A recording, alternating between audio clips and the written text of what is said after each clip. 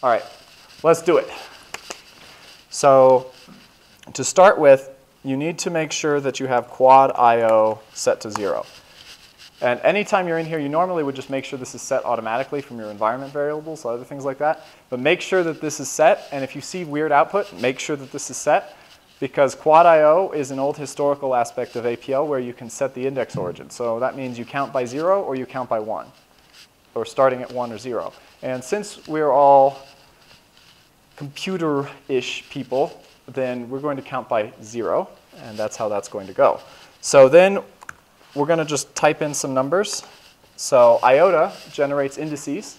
So we can generate the 9 natural numbers.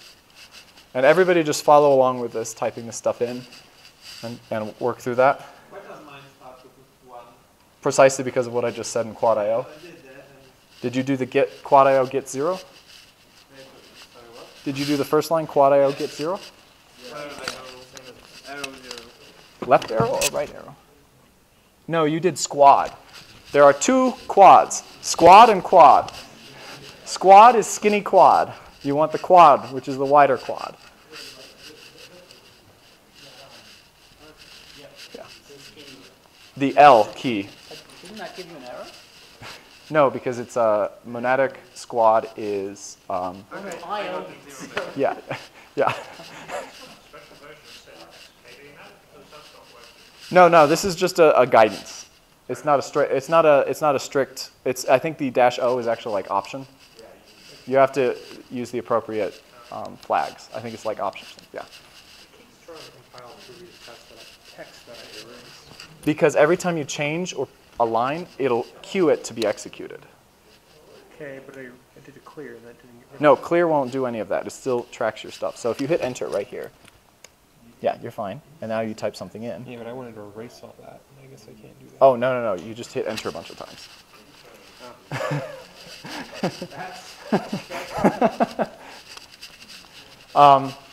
The session is almost always saved. So very often in APL programming, people will track their session over time and maintain it in their work history.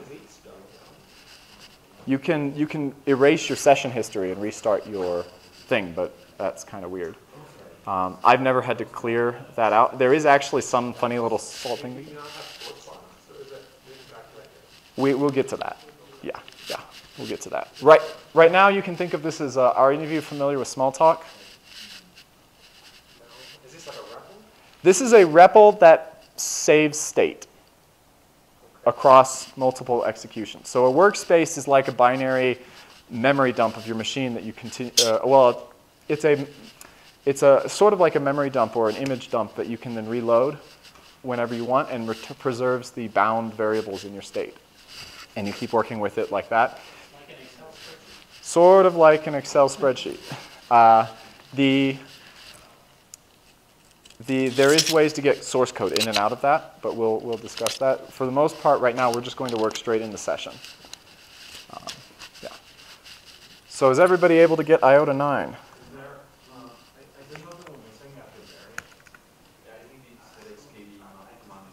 Oh, yeah.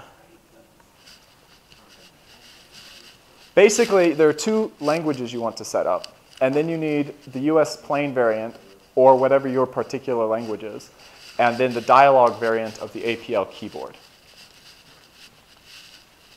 So I think it's layout. That's the right one. Something like that.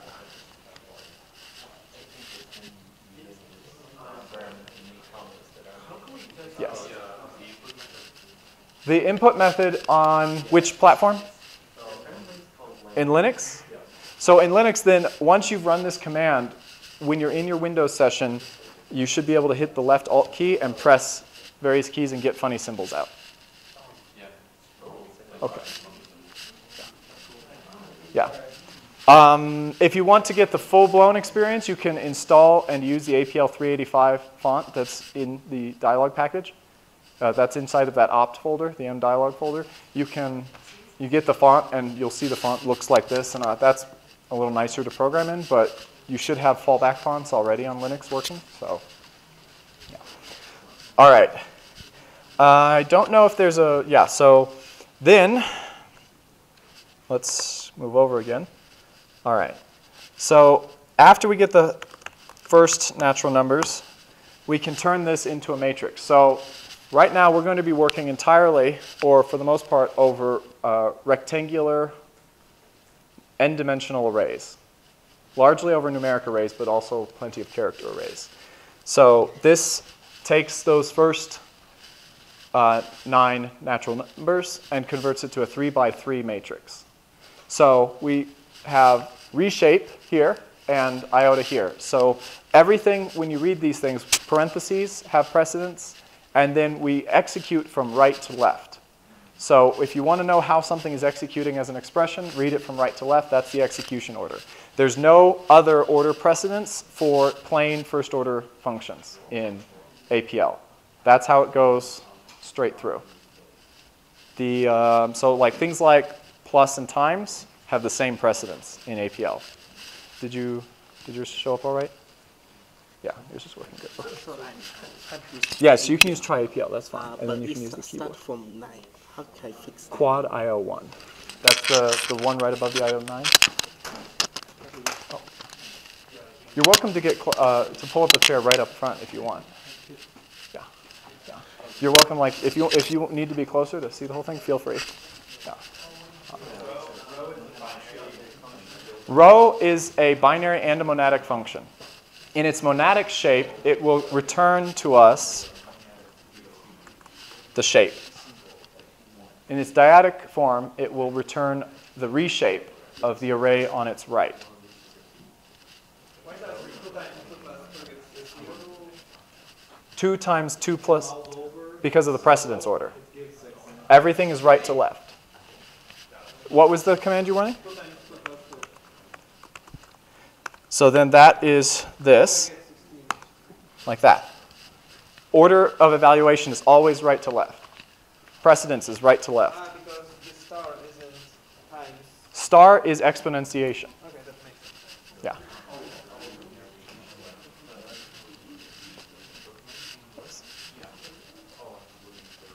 Yeah. So how does the 3 space 3 row evaluate? 3 space 3. 3 row seems to be truncated to the Yeah, so 3, 3 row, something on the right. We'll take whatever's on the right and fill a 3 by 3 matrix with the contents of what is on the right in row major order, read in row major order from the right side. But so is 3 space 3 the argument to the row function? It's the left argument. So all functions appear infix in APL. Yeah. The binding of the vector 3. Yeah. Why do you get that? Oh, why do I get this? This is considered a literal, so it's an atomic value in APL. So this would get like that. So yeah, the space is a function. Space kind of works a little like that. Yeah. But doesn't that then violate the right to left principle? Well, right. So the space is going like this. So it's space is a higher precedence order because it's the literal notation. It's part of the atomic syntax, not part of the expression syntax of evaluating function application. Yeah. So this would be considered a literal on the left-hand side. Right. And you'll notice that when we refill, it fills modulo. Okay, and so then we can take the 3 by 3 row 9, and we can ask which of those are 1, 2, 3, 4, and 7, and we get a Boolean matrix. So you guys should all type that in and make sure it works for you. See what you're going through. And Morton, you're welcome to go around and make sure everybody's got questions. Yeah. And if something is not showing up, let me know or let Morton know so we can take a look at it. Make sure they're actually doing this. Yes, I want to make sure they're actually rather typing than that in. something else. Yes, we got to make them work. Membership is under E, I believe. Row is R on the keyboard when you type it in for the Linux guys, and iota is under I on the keyboard. So,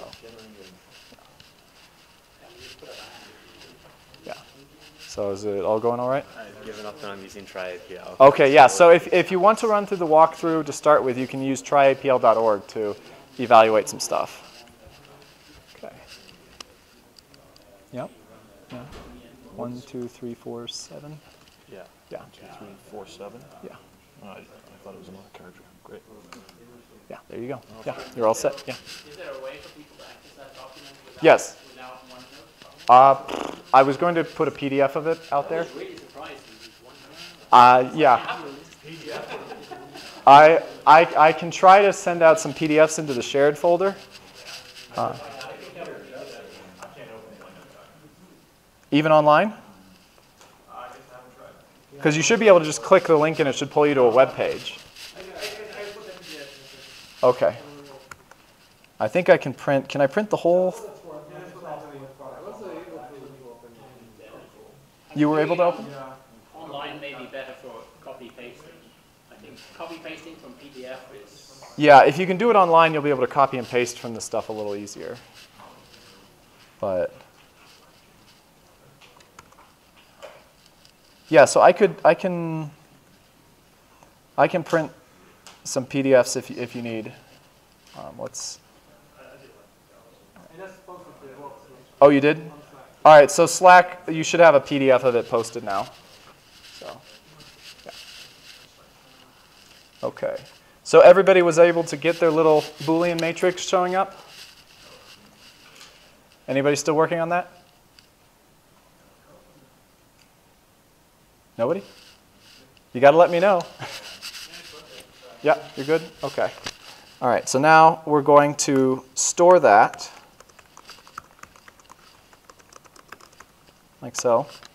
And now R, and so this is how we create names or bindings in the language with this left arrow. So we read this as saying R gets the 3x3 reshape of iota 9 quantity as a member of 1, 2, 3, 4, 7.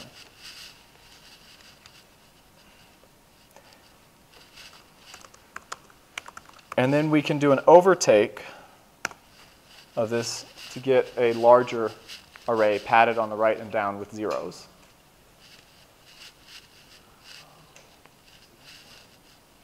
Yes? Quad IO, is it just a variable?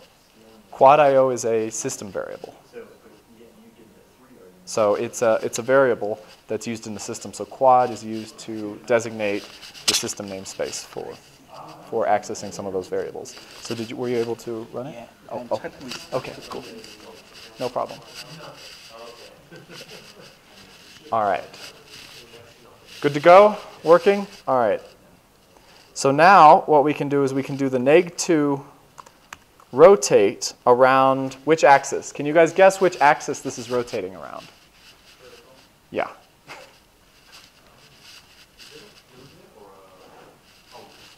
That's a high minus with 2. So high minus is your on the 2 key. Yeah, on the 2 key. So there is the negate function, which negates things. High minus is part of the literal syntax for negative numbers. So in APL, they distinguish between a neg2 and a high minus 2. So, or a negative 2 and a neg 2. So we read this neg 2 rotate, etc. And so the neg 2 is a single atomic unit, whereas minus, the minus symbol is a monadic or a dyadic function, which is a function that takes either 1 argument or 2 arguments. So to see the difference here, we get this. Can anybody guess what that's going to give us?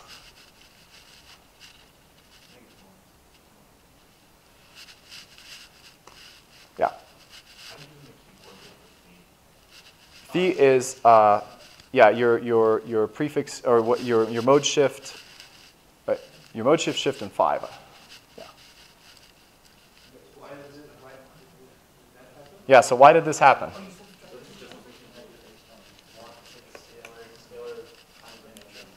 Yeah. So this is parsed differently than up above because high minus is not a function. It's part of your numerical syntax. So that's an atomic, and that's the left argument. So the phi is a rotate. It's not a phi. It's a rotate. It's a rotate along the vertical axis. So in this case, we have everything to the right of the phi, or the rotate, is a 5-7 overtake R, or take R. That gives us our original matrix, which we see above there. And then we rotate that along the vertical axis by whatever's on the left. In the second example, we rotate it by 2, so it shifts to the left. In the example above that, we're shifting it -2, so we're shifting it 2 to the right. But in the second one, we have an additional final function that's applied, which is the negate function. And that's applied to the result of the 2 rotate 5-7 take R. Right? So this is important on how to read the notation. Yeah. So if you did -3, instead of rotated 3. Yeah, so if we go up here and shift this to a -3, it's going to rotate here, like that. Yeah. Yeah. I was thinking, well, I was thinking the middle minus that it was actually subtracting 2 from 1, but that's not what it's doing. No. Got it. It's just negating it. Yeah. Got it. The monadic application is negate. Right. Yeah. You see the confusion? Like 1 minus 2 is -1. So I wasn't quite. Oh, yes, yes. So, Yeah. yes. Yes, so the way you have to parse this is with those extra parentheses around it. So that is probably one of the more, for people used to the overloaded minus in other languages, be aware of this. Because you don't want to type, you can really make yourself upset and angry if you don't internalize the difference between high minus and minus. So pay careful attention to that. So let's do the -2 again. That's what we want. And let's move on to add a -1 rotate. And can we guess which axis that rotates around? Yeah. So now we've created it with the glider sort of centered in the middle there. I really like the matrix. And then we can give that a name, call it big R. So another feature of the language, we are case sensitive. Thank goodness. And then our literal notation, again, allows us to put 3 of these R's together, like this. Now this is where the space behaves slightly differently. So the space here is not sort of just concatenating these together. These R's are considered single units. And so when they are put together 3 like this, it's called a strand, and it's a box of these. So can we say, what would the shape of this be?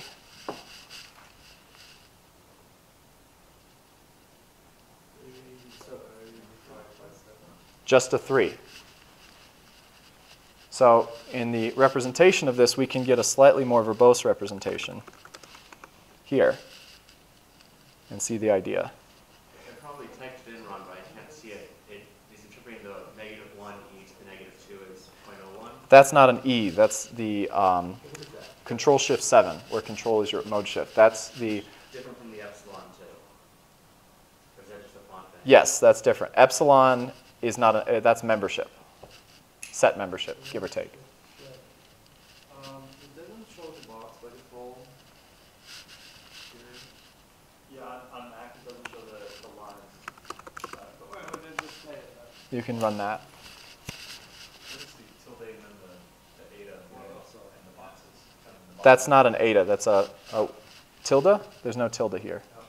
Oh, in the box. In the boxes. Oh, inside of here. Yeah. So what we're doing is this more verbose notation is giving us a little bit more information about the shapes of the arrays. So the outer array is a vector because it only has the 1 arrow on the top, not a matrix. That's a theta, right? Or Where? is it an E? Where? Just the E symbol. Okay, so there's That one? Or the one up there? This guy? one up there. Ah, up there. That is a circle with a line in the middle. That's theta, right? No. Theta is a Greek symbol. You're going to say the other one's not called. No, it's not a phi. It's a circle bar. Circle style. That's also a particular key. That's not a Greek character. Right. But do you find yourself writing in this syntax every day, all the time? We're going to get there. Oh, we're going to get there. We are going there. We're going to get there. We'll go there. Yeah. The reason we're doing this walkthrough is to get you guys used to typing these symbols. By the end of the day, this won't be a problem at all. You'll have no problem typing the symbols. I mean, it's a bit of a shame you're not using the graphical IDE with the symbols on. Ah, well. That dramatically lowers the... Yes, so what we could do is we could put our little language bar up here, and we could dock it to the top, and then I could point and click. What? Yeah, so you could do this. But that's the default on the Mac. Yeah, it's the default on Windows too. And it'll be the default on Linux as well. Yes, if you use ride on Linux, that'll also be the But default. you have to use the standard installer as well. Yeah. I'm going to be, my personal opinion is that I abhor that little language bar. But for newbies, absolutely, if you're used to, the point and click will work fine. If you can try to use the keyboard, I find the experience much better, even though it's difficult at first. So it'll be difficult to find the keys at first. It'll feel like dragging yourself through the mud. However, you'll quickly begin to identify where the keys are. And If you hover over one of them, yeah, it tells you where the key is. yeah, and hovering over it will find you what the keys are. I learned APL on Linux with the terminal version, so I just read the X Windows key map inside of the APL thing. So you don't think anybody else should have it easier? I'm sorry. Well, I learned OpenBSD when I had to still manually edit my Xorg config files, so reading a little map like that was no problem. I like this because it gives me more screen real estate, and I like to type, so I find it a lot easier. But yes, feel free to use the language bar if you like. So R is a matrix, right? Yeah, so if we were to do this, right, we're going to get a 5 by 7. What we get shape-wise from the RRR is not that, because what we have is 3 of these put together. Now, if we were to ask ourselves what is the depth, the depth of R, we'd get 1. But if we asked what the depth, of RR is, it's 2, right? Because we've got a nested vector now. So we have a vector of matrices. So the shape is going to tell us what the shape of the outer array is. Depth is going to tell us how deeply nested that vector is. Yeah. So the 3 matrices is actually different in how it's compared to just the rank 3.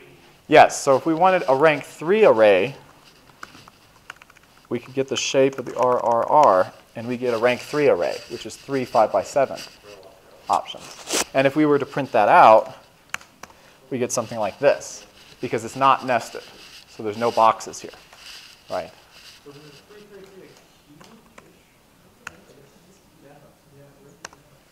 So we could call a rank 3 array a cube, a rank 2 array a matrix, a rank 1 array a vector, a rank 0 array a scalar, and a rank 4 and above a noble array. So, yeah.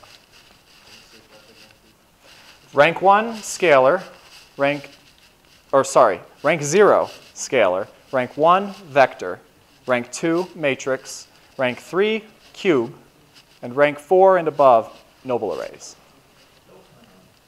You say like a noble or 4 noble?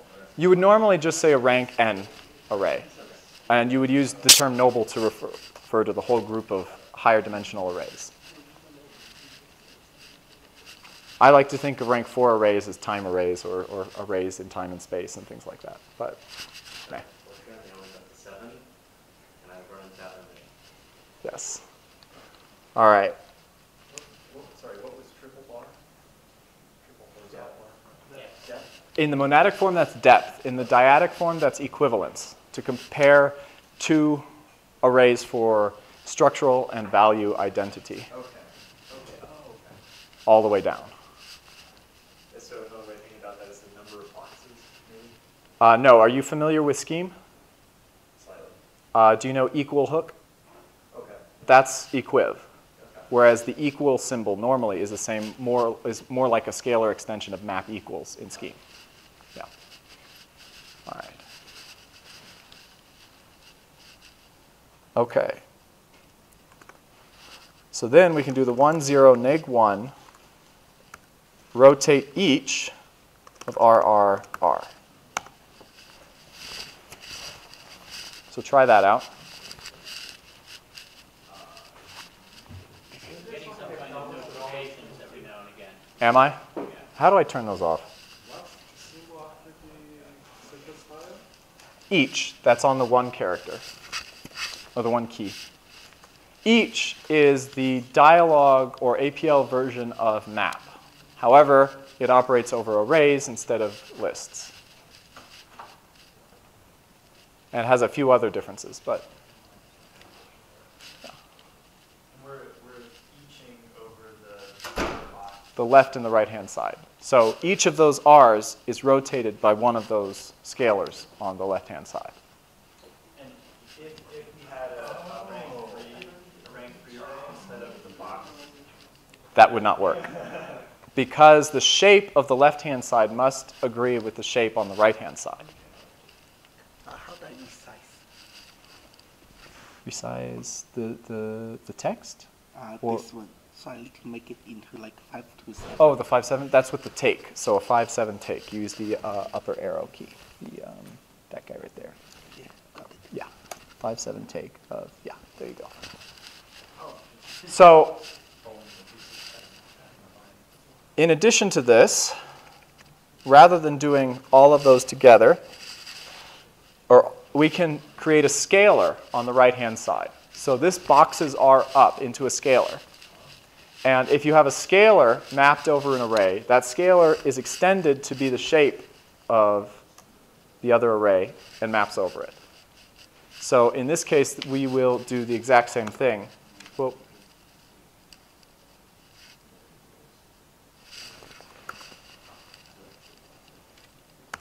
as we did before, just without having to type all three R's. if you didn't have the 3 in the scalars of 1, 0, -1, would that be then a rank error?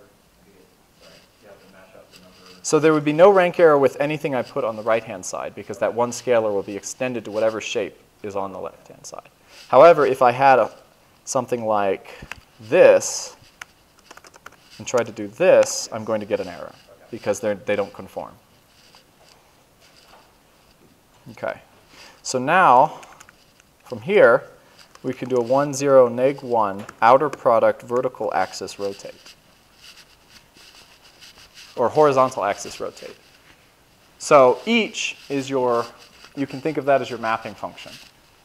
But now outer product, rather than just doing the mapping, is going to do the Cartesian product, or the for everyone, everyone. So for every one of these things on the left, it's going to apply this function, first axis rotate, on every one of the values on the right-hand side. And so can somebody guess the shape of the result here? Cheating a little bit because you have it right there in front of you in the walkthrough, but go ahead and. You would put parentheses around this, like little stuff. Okay. And so on. Okay. So remember, always right to left.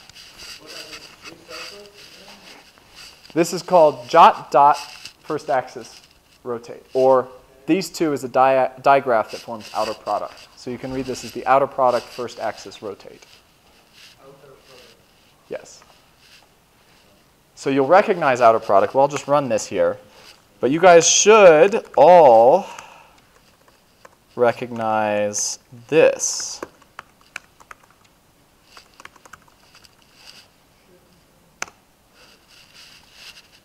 In fact, it should give you shivers. Yes. And that's what our outer product operator is doing. So outer product and each are both higher order functions that take a function and derive a new function that does something different based on the old function, the original input function. And higher order functions like these, such as map and the like, they associate to the left rather than associating to the right. So we evaluate our expressions right to left. And our functions, to figure out what is a given function, we go from the left to the right. So the function is the stuff on the right side. So our function, we go, we've parsed our function, and then whatever to the right of that is what's going to be input to that function. Yeah. So all we're doing here with this rotate is taking each of our, is we're doing 9 rotations across R using the pairwise combinations. And we can look at that by using a the pair function on 1, 0, neg 1, outer product, 1, 0, neg 1. So those are our rotations that we're doing.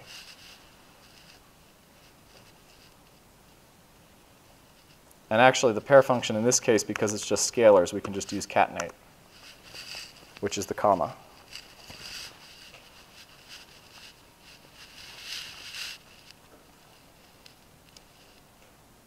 And so then we apply this guy here, and we get 4 5x7 matrices in a 3x3 grid.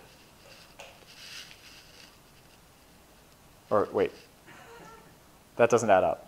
9 5x7 matrices in a 3x3 grid. That math works better. You can see why I dislike showing times tables. All right. How's that running? Everybody able to duplicate that result?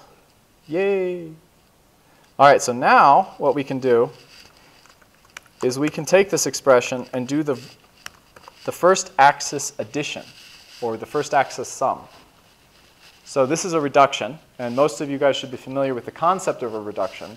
In APL, we reduce over axes. So in this case, we take the first axis and we eliminate it by reduction. So the result of this will be a 3-vector containing each, I believe, row, yeah, reduced together. No, each column. Yeah, each column. Yeah.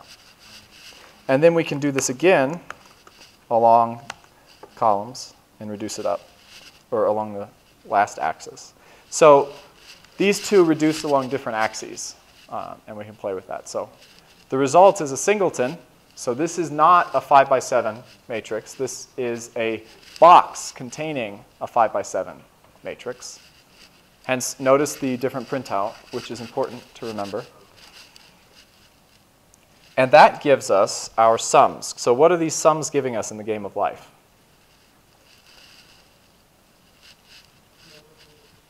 Sorry? Right. It's the neighbor count, including self. And so then we can ask which of the neighbors are equal to 3 and which of the neighbor counts are equal to 4. Now, equal here has an implicit mapping in it. So the scalar primitives in APL map implicitly over their data elements. So you don't have to use each everywhere.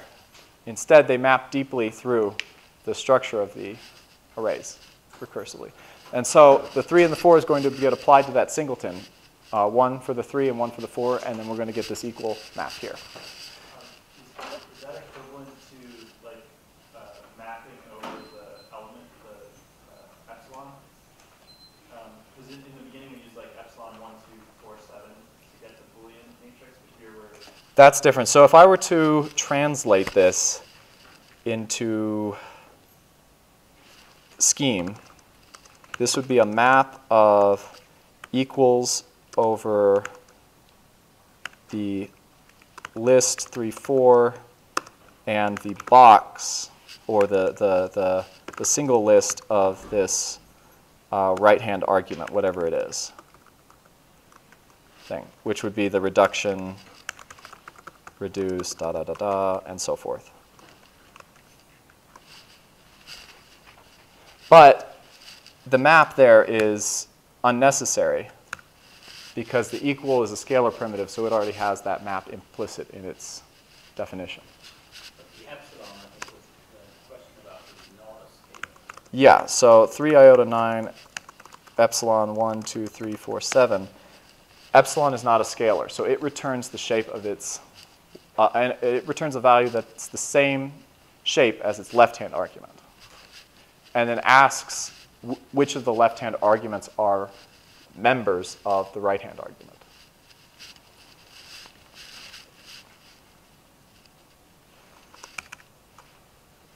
Okay, now,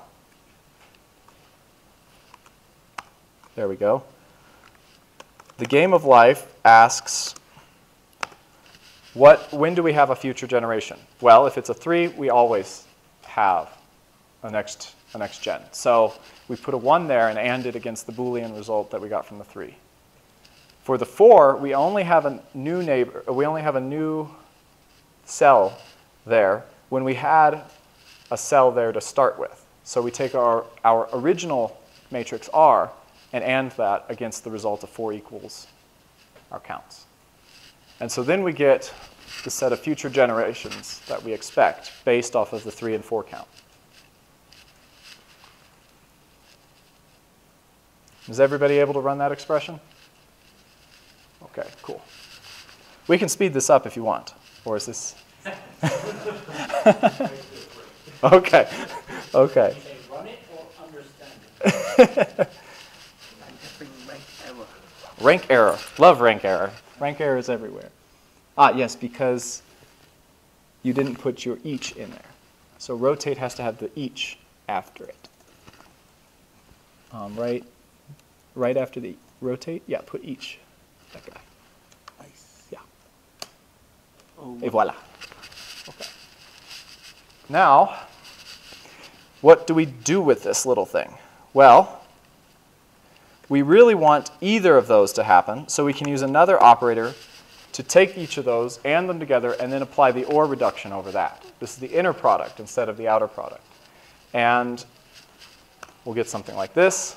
Some of you may know the operation of the inner product from this function, which is matrix multiplication.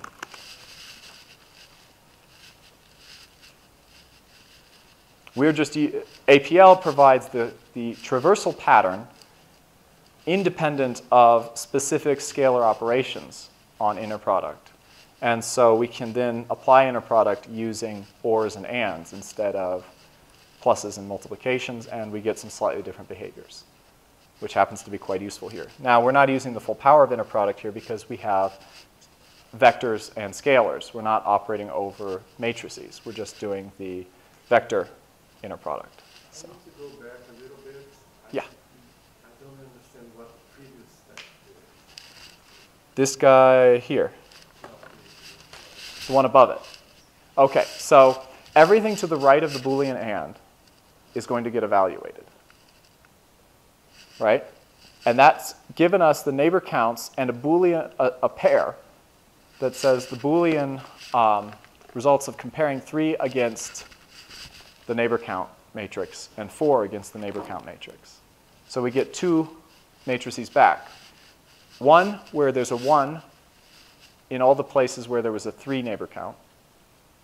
And the second in the pair is positive for all of the 4 neighbor counts. And so the 3, 4 equals gives us that. And then what we do is, according to the rules of game of life, the next generation only shows up if there's a 3 neighbor count or if there was originally a cell there in the previous generation and there's a 4 neighbor count in this generation. Does that make sense? Or not really? So if we have a neighbor count, we look at the 3s and the 4s. And the goal of the game of life is to figure out what the next generation is. And that next generation is going to be a Boolean matrix, and we need to figure out which of them are going to be the 1s. So if we look at the neighbor count of that cell, if there's a 3 for that neighbor count, then yes, there's always going to be a 1. Oh, 1 is being scaled To all of them, yes. So this is a, yes. Right, so and, a box with all 1s. right. Well, yeah, is extended to a box with all 1s, right. Okay, And R is just the original matrix. that's what I was Yes, right. So that's the same concept as we used here with scalar extension. We turned it into a scalar, and then that scalar gets extended to the same shape as everything else on the other side. Yes? Without the one, it's a rank pair. Yes, because remember that the 3, 4 equals gives you a pair. R is a 5 by 7 matrix, not a 2 vector. And so those two shapes do not conform. If you wanted to do the 3, 4 against R, you would have to enclose the R or box it and turn it into a scalar, which would then extend out. Okay, so everybody was able to run that? So finally, we have a singleton. We actually want the original matrix out, so we disclose or unbox and get the original matrix out. Et voila, Bob's your uncle. We now have an expression that computes the next generation of the game of life. And we did so in one line. And there are a few interesting properties I would like to point out on this line. Where are the if statements? Or there's two logical statements. But there's no if statement, is there? There's no branches. You put if statements to write them, though. No. You can just use a SIMD vector instruction or a primitive operation.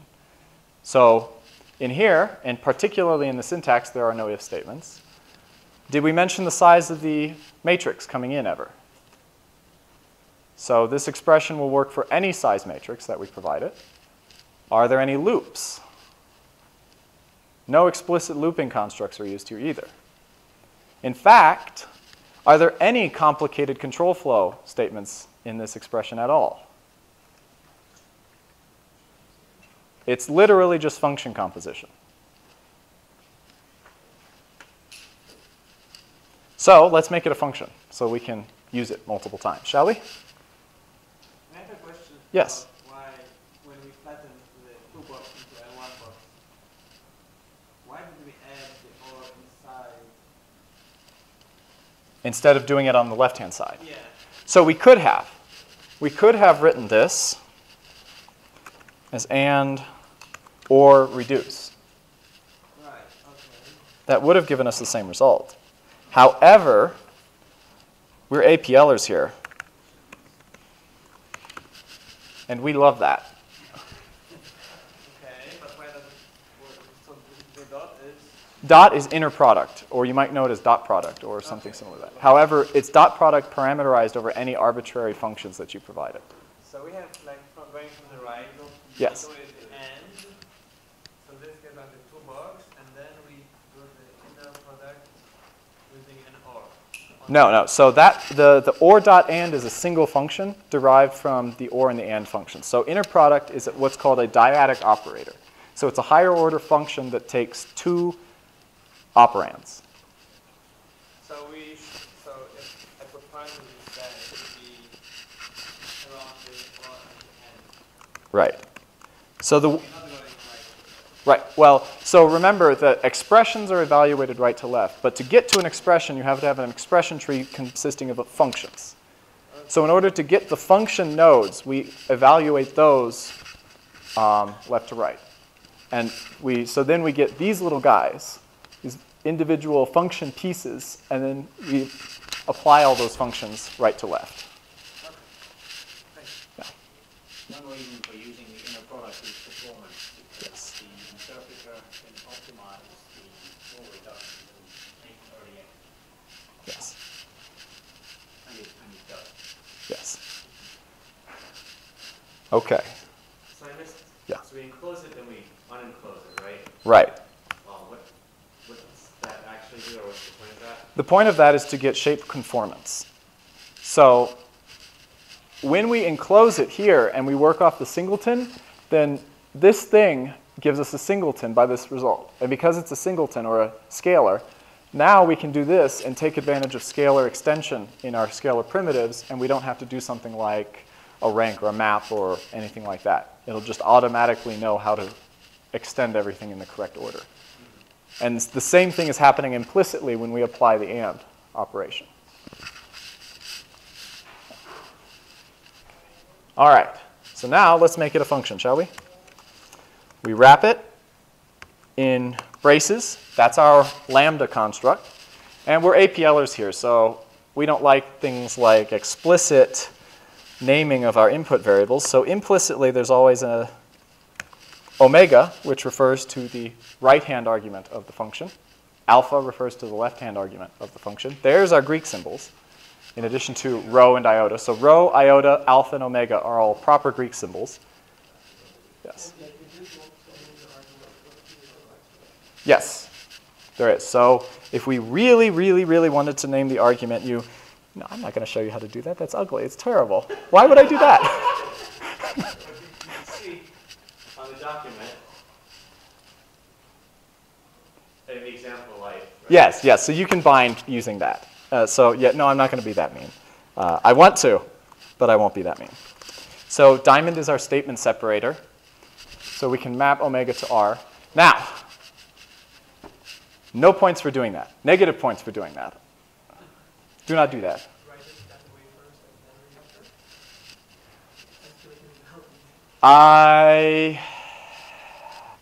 We'll be talking about that, actually. This is an important point that comes up, and I want you guys to be thinking and ask these kinds of questions, because a lot of people are thinking that when they see this code, and we need to talk about that. We're going to talk about that right after we play with this a little bit. But no, niet, nein. Statement is fine. Part of this workshop is to try to understand why APLers would scoff at that idea and why everyone else would say, of course that's what you're supposed to do. So this is a very important question we're going to go over. So let's call this life. And let's run it a few times. Yep, you now know the formula for life. So we can run it, and we can create this, which is the first 3 generations applied to R. And because I want to speed up to the good bits, I'm going to skip in the walkthrough the gen stuff. That's creating apply multiple generations of R, so you can go through that in your walkthrough. I want to get to the goodies. So we're going to start with RR, which is going to be the 1535 take of the neg10, neg20 take of R. And we're going to make a picture of this.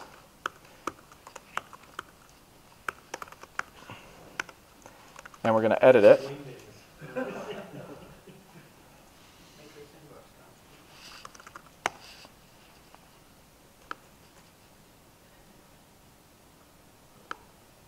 All right, so we've made a little picture of that.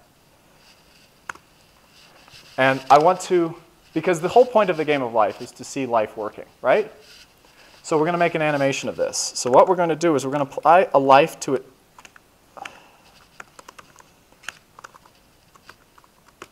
There we go. We're going to apply a life to a fixed point of RR.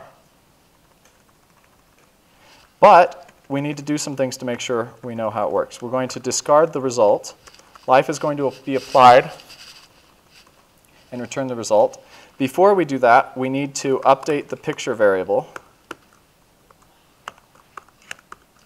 Yeah. With our result, and we're going to insert a delay of 1/8 of a second into the expression so that we can see it working, and it should be omega. Clear as mud? Sure. And so then we can see the game of life running.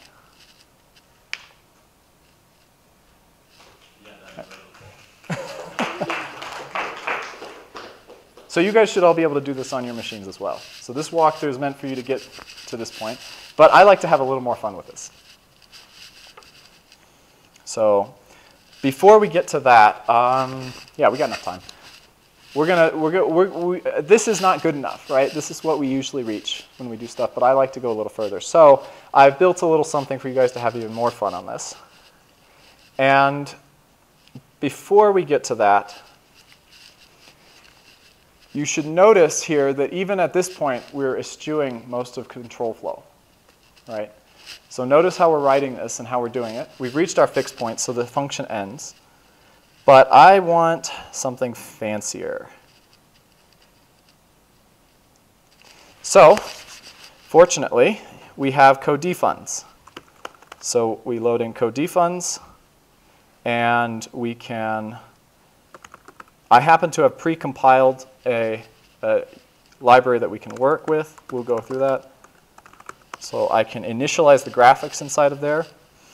And assuming that the whole thing doesn't blow up and crash on me, which it very well could, we can take life, and we can derive an imager from that and animate it, let's say 1,000 times, with some random input.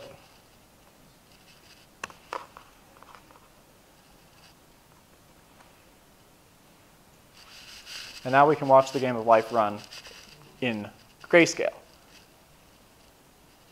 And that's running on GPU? Yes. Now, actually, the display is running on the GPU right now. I didn't have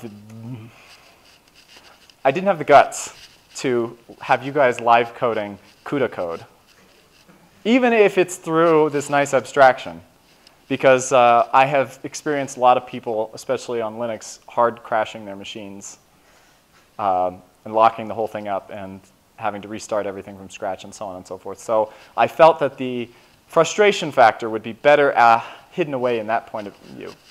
So instead, we're running the game of life function in the interpreter and then dispatching out to the code defunds compiler to handle the graphics display and getting that data onto the GPU and rendering it. So is there control flow in APL? yes. Okay. And no, you shouldn't use it. No, But yes. Get rid of control flow. Control flow is expensive, so. Well, yes. So there is control flow in APL. There's multiple different kinds. We will discuss that towards the end, because in my opinion, control flow should always be at the end of any discussion, not at the beginning. But we'll get to that too. It's almost 12 o'clock. When is lunch? Okay, so how are you guys doing on the expressions? It'd be good if you can get to the point where you run that textual version, and then if you're brave, we're going to make sure you can run the graphical version as well. But sorry. You can hit that you can just go in there and like hit Control-C or actions, run and interrupt. Yeah. You need to be inside of the REPL. Yeah, so click inside the REPL and then run and interrupt. You might have to do a strong interrupt. Yeah, there you go. Yes, there you go. All set. But how to do the graph? Oh, you run a strong interrupt on it under the actions menu. Yeah, there you go. So where are the instructions to load code? Code defunds, yeah. So we're going to walk you through doing that probably after lunch. Okay. Yeah. So now we can wind down a little bit. We're going to, I think are most of you able to see the text picture? Or are you still nixing? Yeah, all right, so you've been nixed. I'm sure you'll have figured it out by the end of the day. Anyone else, how are we doing? I am within scarce seconds of getting it working. Excellent, okay. What time should we get back here? Whenever you want. I'm going to go grab some lunch. The rest of us should probably grab some lunch. We're going to need to take a lot of breaks. While you're having lunch, I highly recommend you ponder this. And I want you to ask yourself some questions, right? How do I feel about this code? What do I like, dislike about it? What worries me about writing code like this? And imagine if this was the only code you wrote all day long. And this is the only way you thought about code all day long. How would you feel? Does it worry you? Does it give you happy, good feelings? Etc. Because we need to discuss this, because this is the point where everybody stops doing APL. They get to this, they run through this walkthrough, they say, wow, that's cool, and then they can't get any further. There's this learning wall that people generally encounter in APL saying, how do I go from here to implementing a web server like this? How do I get from here to implementing Stormwind's boating simulations, graphics? How do I make a compiler which just happens to be my specialty. How do I run Wall Street with this? How do I do bioinfo? How do I, write my games? Or any of these other questions is, how would I use this to make that better? And that question a lot of people don't find answers for. So we're going to cover that in this workshop and make sure we can solve that problem for you, hopefully. So have people done that already? Codefunds comes with its own open source web framework called MyServer, which TryAPL is running on, actually. So, yeah. Yes? So I believe that it's possible to write a web server using this, but after mindlessly typing this, I would really like to have a simple exercise that I could implement with only the things I've learned so far. Hopefully that's what you're planning next. That's all we're going to be doing. So what we're going to be doing next, this is just to get you the feel, start to finish, of how it goes through. This is just the walkthrough, the what's just happened sort of situation. I would not have expected you to come in here and derive this yourself. That would be insane. We're close to that, but we're not that insane. So instead, what we're going to do is I'm going to talk a little bit when we get back about how I want you to be thinking and looking at these issues. We're going to be discussing that. We're discussing a little bit of the history of APL, the whole point, and what makes APL different, and how to think about that when you're studying your problems. And then we're going to go hog wild. I have a whole set of problem domains that is in that shared notebook. And you're going to pick whichever one you want. You go through it step by step. There are problems for you to solve. Easy step-by-step things starting from what you've learned here and moving forward. And you'll just use the documentation. You'll use us. We'll go through. As people get stuck, we'll do some more demos. We'll go through things, maybe discuss a little more up here, certain things that you want to do. And we'll go through. So any problem you want to work with, we'll play with it. I recommend you start looking at the domains that we already have in the materials file, because that will let you pick one that we've sort of tailored for your easy absorption. But if you wanted to write your own net hack, we can help you do that if you want. So, if you want to play around with something like that, no problem. But after you get some more food and you get some more caffeine, we'll come back and we'll have some fun.